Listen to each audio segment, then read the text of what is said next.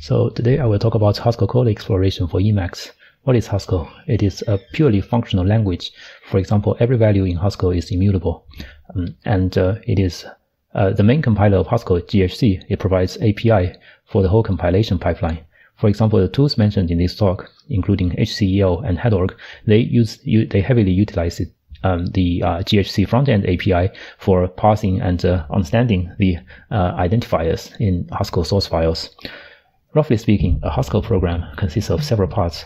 So it begins with some front methods, including, for example, language extensions, which are the optional language features one might want to use for convenience, and the front methods also contains module exports. So, for example, here we declare a module f2md.config for this Haskell source file, which exports these 4 identifiers that other source files can use when importing f2md.config. And the next will be a block of imports so that we can use libraries and identifiers in these libraries. The bulk of a Haskell source file normally is a list of declarations, including values, types, and instances, and so on. So the difference between a value and a type is that the type of a value is a type, and the type of a type is a kind. So, for example, here's a small block of Haskell source code. So we define range type from a lower end integer to a higher end integer, and we also declare a value r of a range of the type range, which is a range from 2 to 7. Because in Haskell, we like to by default functions can be curried. Which basically means, like, by default we want to utilize the partial application of functions.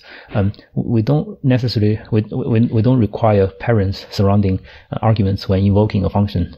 That makes Haskell that makes it possible for if you want to write Haskell like Lisp by adding a bit of redundant parents.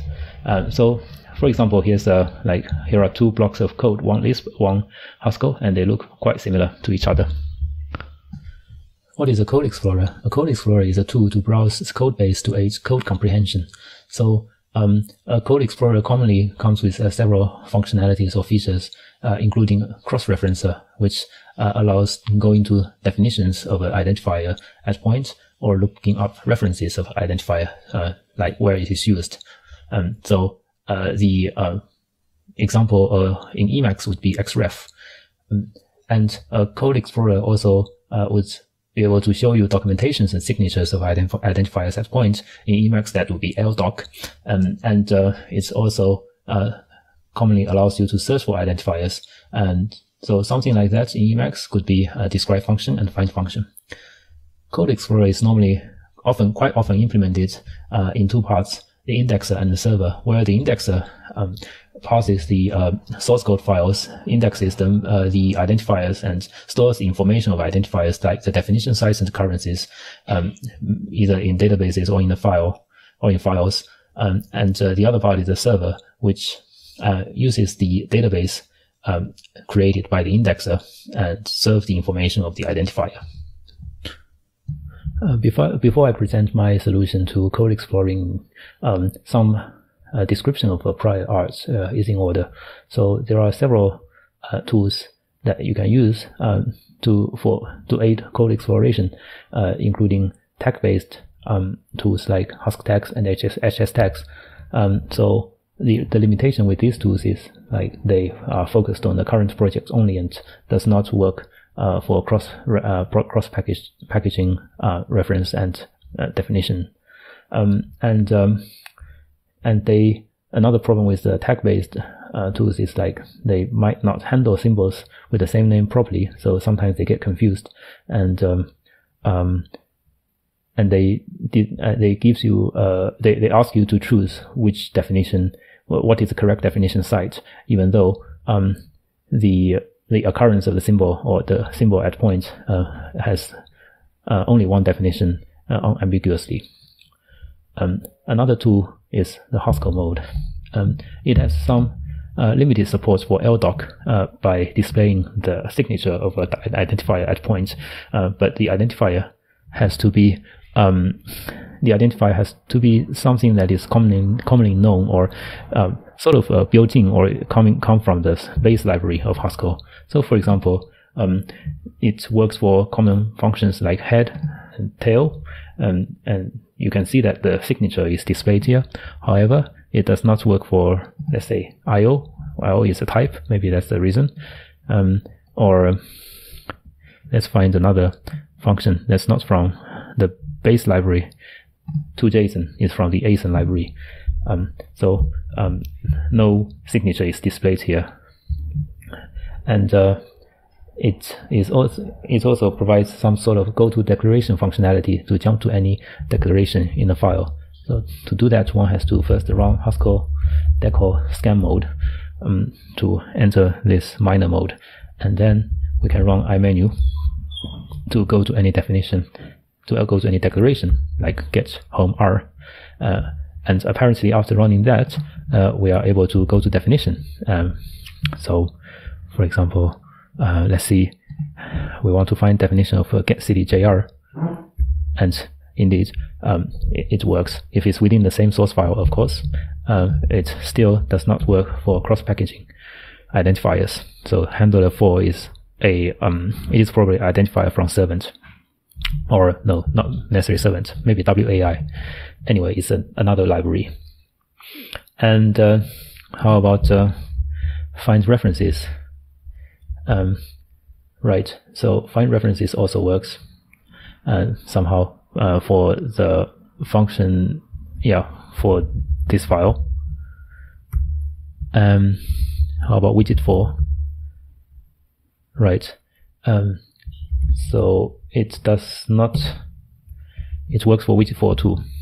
Okay, so it has some support for go to definition and find references.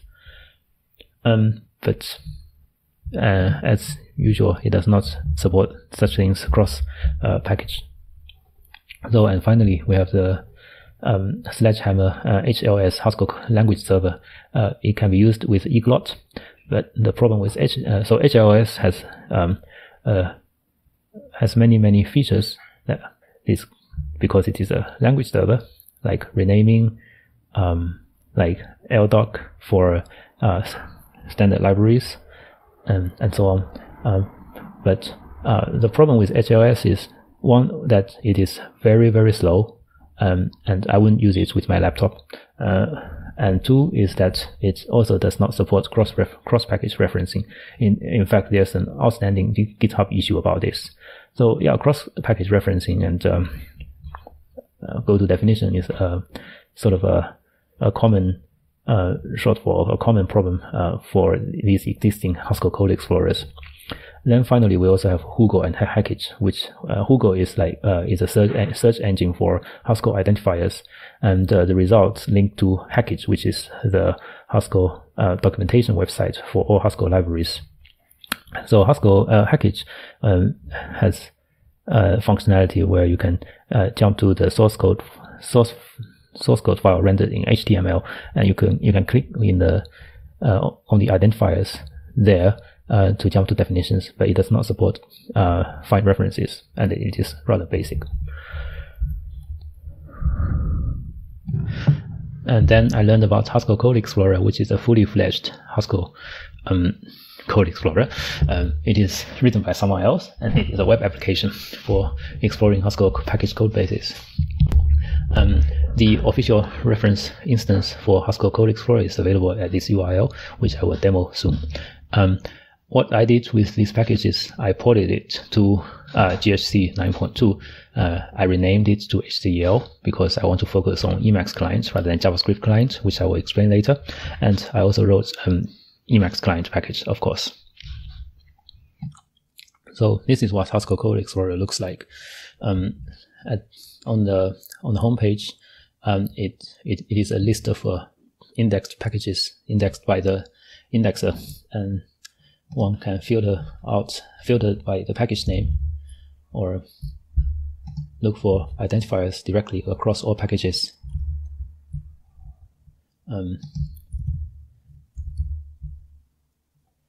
Right, so let's have a look at, say, base. There are 3 versions. Let's have a look at the latest version, 4.12.0.0. So once entering the package view, you are shown a list of all modules by their path, as well as a tree of these module files. So, and you can filter by module name or file name, or you can search for identifier within the same package or in all packages. Let's say we want to learn about control monad, right? And now we are in the module view. So the source file is presented to you, and it has links to identifiers. And when you hover over them, the documentation shows up, including the signature, where it is defined, and you can go to its definition or find references. Let's say we want to go to the definition of monads. Right, it is from, it jumps to the definition site of monad type class. Right, and if we click at the definition site, it brings up a list of references, and on the left you can choose which library you want, which package you want to find references of monad in. Let's just press look at the random one, avwx, and and here is a list of results where monad is used in avwx. So this is a module path. So and one can go to any of these results.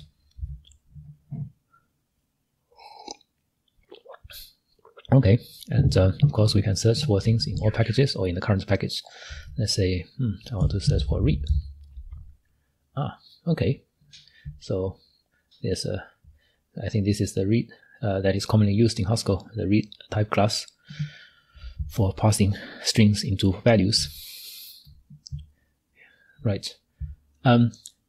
Yeah, I think that's more or less it. That's the Haskell Code Explorer web application in all its glory. Now let's go back to the slides. So that was the web application, which is basically a JavaScript client that talks to the server by sending requests and receiving and passing the JSON results or JSON responses. So initially, I was interested in hacking the client, the web client. Sorry, it uses the Ember.js web framework. So the first thing to do was to npm install Ember CLI, and it gives me 12 vulnerabilities, 4 low, 2 moderate, 3 high, 3 critical. I mean, sometimes or I don't know how often it is the case when we don't really care about these nasty vulnerabilities from Node.js npm because they are so common. But I don't quite like that. Another reason for favoring Emacs Lisp Emacs client over a JavaScript client is user freedom, because Emacs is geared towards user freedom, and it allows user the maximum freedom to customize or mod the Emacs, and I think Emacs clients can be a way to fix JavaScript trap, sort of like using user script to replace non-free JavaScript. So there are tools to do that, for example, like hc.el. But why write JavaScript replacement if we can write Lisp replacement? Yeah, so if we all write all kinds of front ends in Emacs for commonly used web applications like Reddit, Hacker News, what have you, then we sort of have an Emacs App Store where we can just install these applications and browse the web more freely. So back to hc.el, which is the Emacs client I wrote. I try to reuse as much of Emacs built-ins as possible, including Eldoc, for showing documentations, xref for cross-reference compilation mode for showing search results of identifiers, outline mode for an hierarchical view of package module identifiers, sort of a cursor mode for highlighting identifiers, help mode for displaying quick help for Haskell identifiers, and integration with Haddock, which I will mention later, etc., etc. It is available as hc.el without the dot on GNU Elpa. Okay, time for a demo. To start using hc.el, surprise, surprise, we run the hc.el command, and we are presented with a list of packages indexed by the hc.el indexer, and this is an outline mode, so we can tap to list all the modules represented by the module path, and we can further tap into a list of identifiers declared in this module. Well, now it asks whether you want to open module source. This is because some module source code can be quite large and it can take a bit of time. So in this case, the control monad is quite small, so let's say yes. And we see the list of identifiers. And one can say jump to identifier forever.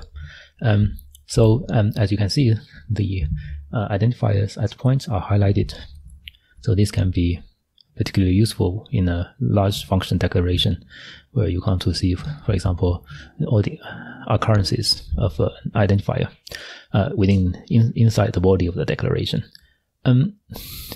So these are declarations which in the Haskell mode are listed in iMenu. So we can do the same here in hc.el source mode, and it lists all the declarations with their signature. So let's say we want to jump to this funny operator, and yeah, so it worked. And you can also go back and forth within say the declarations by pressing N and P. And similarly, you can do something similar in the outline mode by toggling the follow mode, just like in org agenda. Okay, let's turn it off. Now, how about find definition references? So using xref, we can jump to the definition of int and jump back, jump to maybe, jump back, and references. Let's have a look at references of replicate M, and there are plenty of them. So maybe we want to check out GHC lib. Okay, so yeah, so here are all the references, and you can of course jump to any of them in the results. Cool. You may have already noticed the Eldoc mode, the Eldoc displaying the documentation and signature of identifiers. So, so for example, here it shows the signature of replicate M, where it is defined, and its documentation. We can bring up the Eldoc buffer, and so on. In the Eldoc buffer, there are also links to other identifiers, which takes you to the definition of these identifiers, like min bound. Okay, so apparently this is not working. Oh well, I'm pretty sure it maybe works. So let's go to nothing, or just. Okay, I think those didn't work because the module source for those identifiers is not open. Okay, and of course you can search for any identifiers across all indexed packages by invoking hc.el global IDs. Now let's say we want to search for read, and we are presented with a list of results, which are identifiers starting with read with capital R, and they also show including where they are defined and the documentation, just like in Eldoc.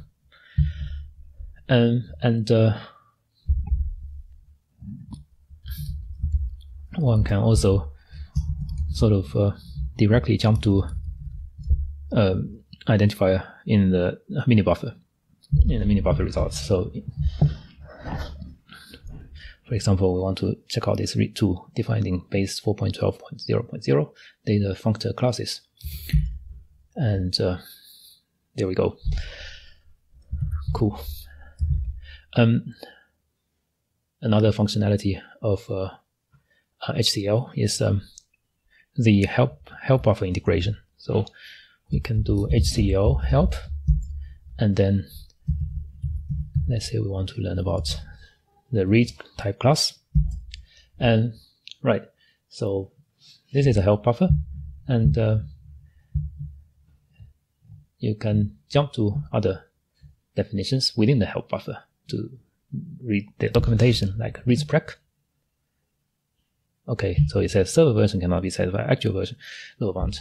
So this means we need to tell hc.el that the server has the correct version. So hc.el version fetch server version. Okay, just wait a bit for it to update the knowledge of the server version, and now you can follow the links. Readspec. So you can do the L and R to navigate within the history. Read S, read P, and just like in the help buffer for eLisp code, you can go jump to the definition. Okay, I believe that is everything, more or less. Yep. Okay, so that concludes the demo. Okay, now let's turn to Haddock, which is an org backend for Haddock.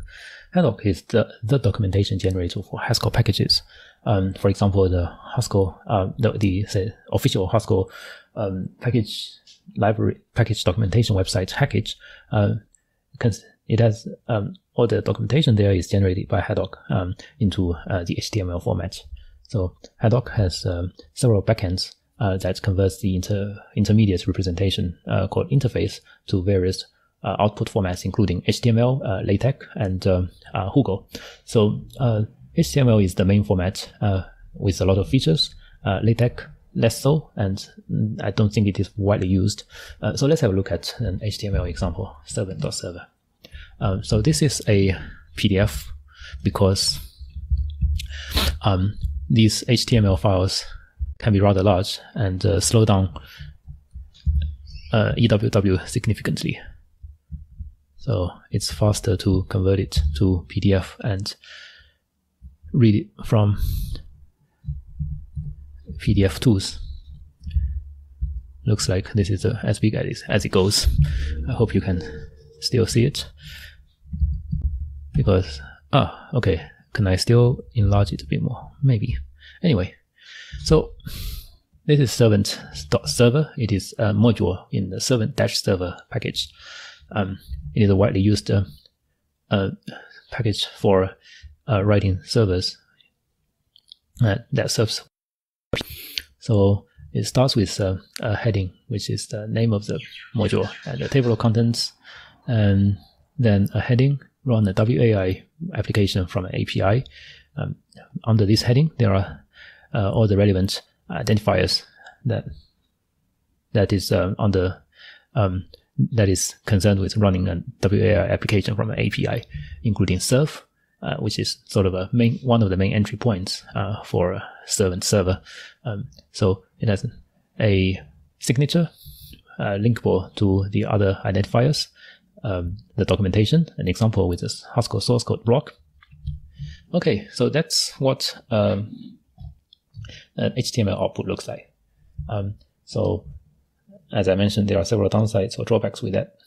Like the HTML files can be huge, and it can slow down EWW. And also, every module is an HTML of itself, and there's also an HTML for the package with a list of all the modules. Whereas the org backend, it is better in that it is much more compact. So all the modules under the same package are included in one file, in one org file as subheadings, level 2 headings. So server, 7.server, that is the module. So basically this level 2 heading contains all the information in this PDF. So run a WAI application from API serve.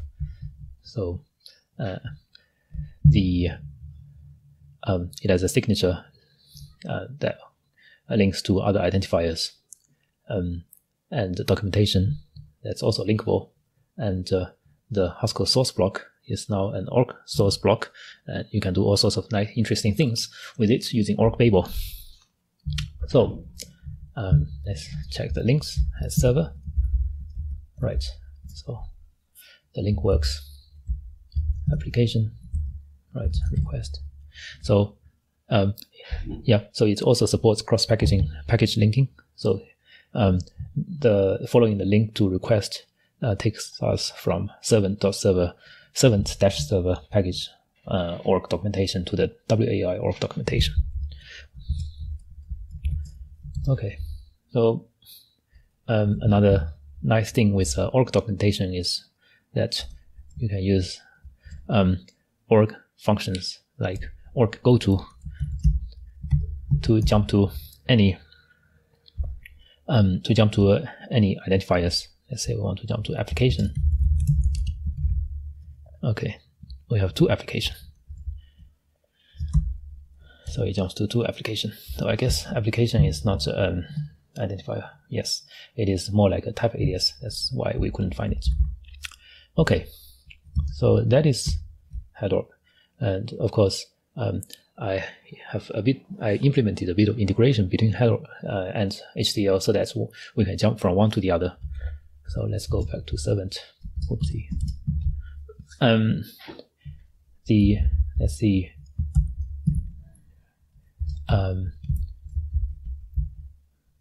Server T. Maybe we want to check out the source code definition of server T. Okay, to find out like exactly what sort of type alias it is, like what is the alias, or type synonym. So we run hc.el identifier at point. Sorry, hc.el Haddock to hc.el definition. Oh, we have an HTTP error. Type server T not found in module src77.hs. Why? Well, this is because the hc.el server only understands it only has knowledge of identifiers that is defined in the original source file. So it is not aware of say identifiers that are re-exported in the module. So most likely servant.server module re-exports server T from another module. So we will probably have better luck looking into some internal modules like this one. Let's try this type class has context entry. So this time it worked. And of course we can go the other direction from hc.el to Haddock. Like let's say if we want to display named context in the Haddock documentation so that we can read about, like say, other identifiers documentation that is related to named context. So we do hc.el identifier at point to Haddock, and it does take us to the server org file. Okay. And that concludes my presentation. You can find hc.el in GNU Alpha, and you can also find the source code as well as the source of Haddock and instructions on how to generate org documentation using Haddock in my Cgit instance. And thank you for your attention, and I hope you enjoy the rest of the conference. Thank you.